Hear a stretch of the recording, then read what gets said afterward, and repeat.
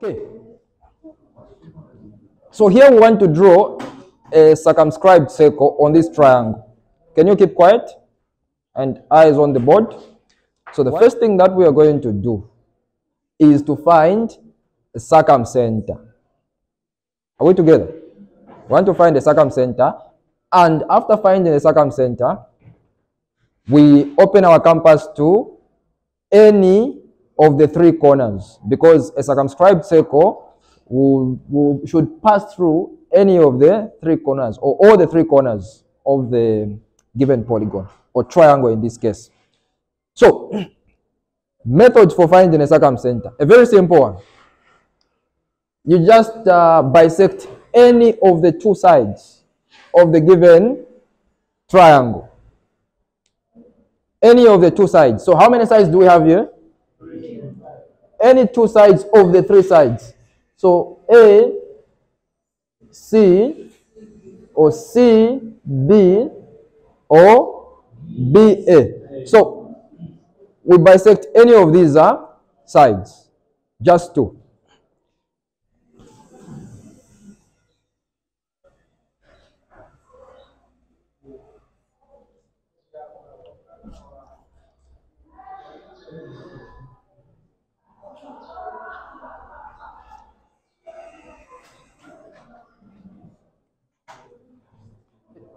So we have that one bisected.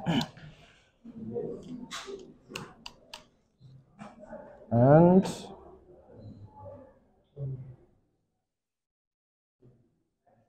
this other one.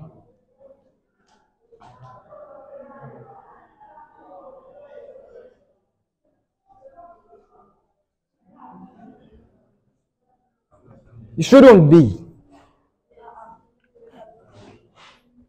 So you bisect any two sides. So here we bisected line AC and line AB there. And then where the two perpendicular bisectors are meeting, that is your center point.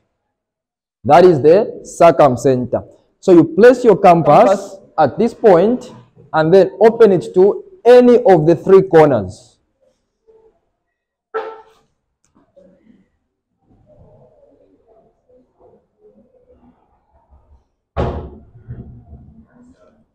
Okay. So this one is different from an in-center in the sense that when you consider this triangle that we have here, right? This center can be located maybe somewhere in there. It can even be outside the triangle, depending on what type of triangle that you're working with. For example, you can have a triangle like this one. Have you seen this type of triangle here? So for us to draw a circle that will be able to touch this point, and that point, it is not possible for us to have a center inside there, right? The center will be somewhere here, because when you bisect this line, it will pass through there. When you bisect this one, listen. Let's say you bisect this one as well. So the center is going to be somewhere here. So that when you draw your circle,